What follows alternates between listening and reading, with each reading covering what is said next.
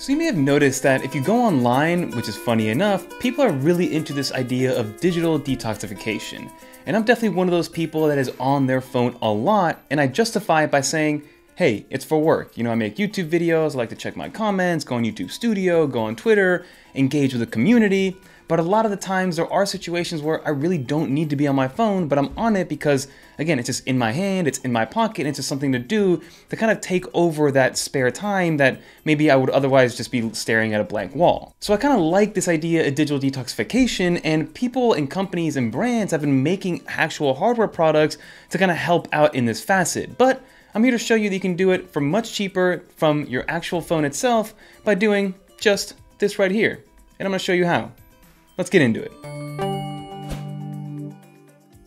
And before I show you, I do want to reiterate that I'm not saying don't go out and get these pieces of hardware, because something like the Lite phone 3 or the minimal phone, they look like great pieces of hardware, but at the same time, not everybody has $400, $600, $800, because that's what the Lite phone 3 is going to cost, to just throw away for something that they're going to use less and something that's more than likely going to supplement their phone. Because if you are watching this YouTube video, it means that you're on your phone a decent amount of time, whether it is for work, for pleasure, for something in between, and you're going to need an actual smartphone to get a lot of your things done, as we've seen with videos reviewing this phone. So I do think that while these pieces of hardware are great and they're great for supplementing your current flow when it comes to using your phone, I don't think that's going out and spending $400 or $600 or $800 is going to be worth it for most people. And I'm all for the idea of maybe paying for it will allow you to really want to use what you're actually doing, very similar to paying for a diet program or paying for a gym membership. If you pay for it, then that means you're going to use it because you don't want to waste your hard-earned money on something you're not going to use. So these brands are using that psychological situation to also entice people to buy those phones.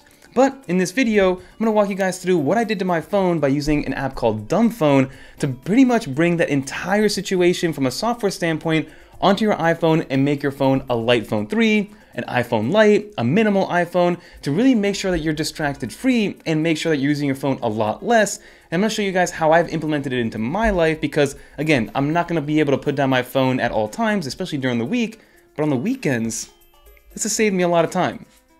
Okay, so this process is honestly relatively simple. You need to download an application called Dumb Phone. And before we actually show off how to do this, I just want to show you how I have my phone set up.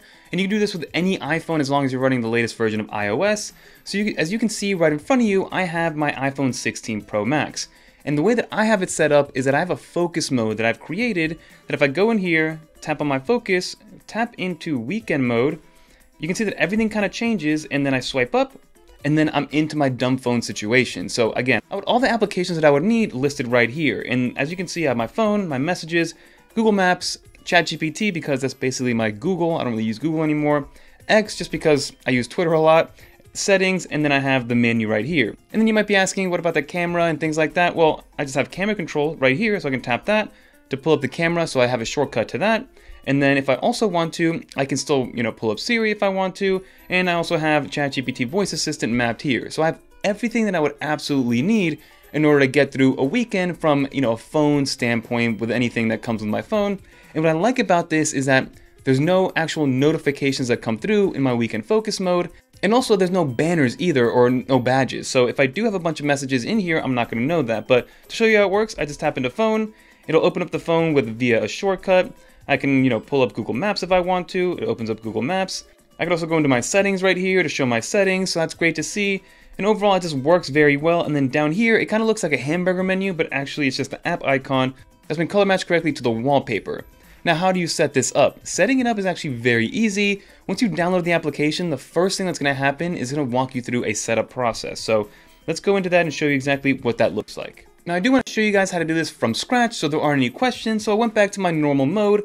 And the one thing that we will touch on in a little bit is this idea of the dock, because the dock is persistent and that's the one manual thing you're going to have to do every time you switch over. But for me, I do it in literally 5 seconds now, every Friday, and then 5 seconds every Sunday night or every Monday morning, depending on my situation. But we're going to create the dark mode dumb phone situation to show you guys what it's like from beginning to end. So if we go in here, this is the dashboard. I'm actually going to swipe to the right to create a new launcher. So we're going to do this from scratch. We'll press this plus sign. We're going to do a test one. We'll press create. And now this is how you're actually greeted from the very beginning. So you're going to decide on a few applications that you want. Each widget will be able to hold up to 6 different applications.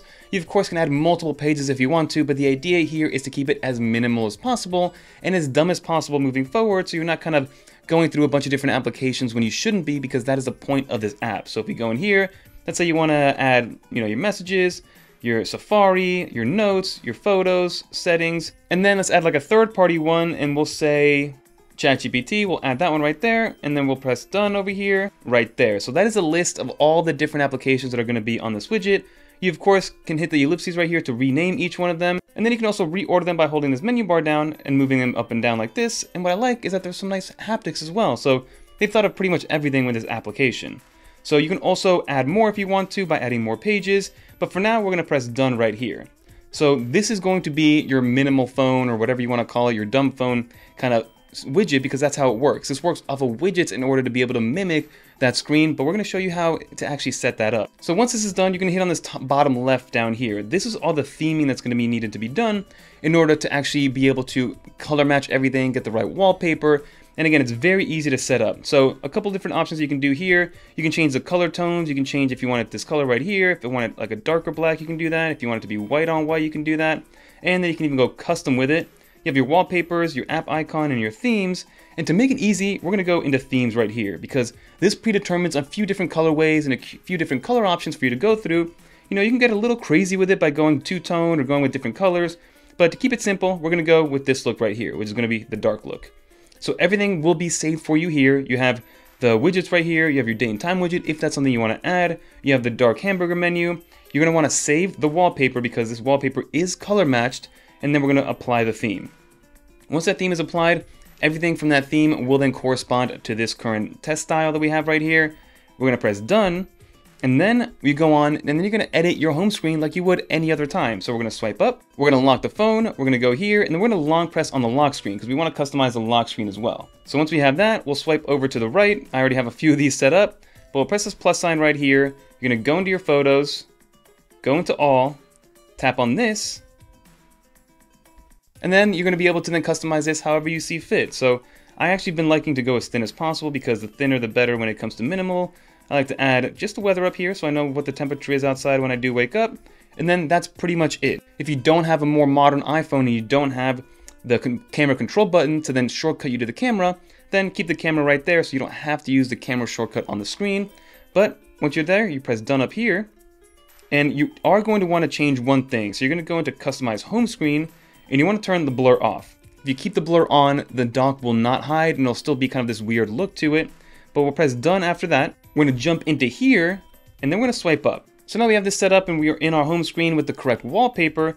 As you can see, things are still not perfect, but if we long press on here, and then you're going to want to do is you're going to want to open up a new slide over here. We're going to want to edit, we're going to add widget, and then you're going to want to look up DP because that's going to be short for dumb phone. Go on here. And then you can see that this is the widget that you created inside of the application. So we're going to add that one. We'll press add. I'm going to move it down here.